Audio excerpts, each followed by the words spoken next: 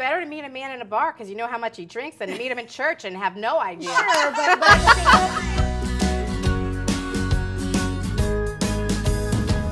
okay, ladies, the million-dollar question. Where should women go to meet great men? I love this question because women come to me as a dating coach and they say, you know, I don't need any coaching, but can you just tell me where I can find the good men? As if there's some big neon sign aiming at some bar where all the 6 feet tall guys who are really handsome and make $250,000 hang out, right? They all in one place, exactly. right? And I have to tell them the truth, right? Wall Street, right?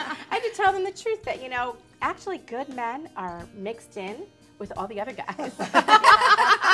And that's the purpose of dating, is to meet men and weed through and find somebody you're compatible with and somebody that you like.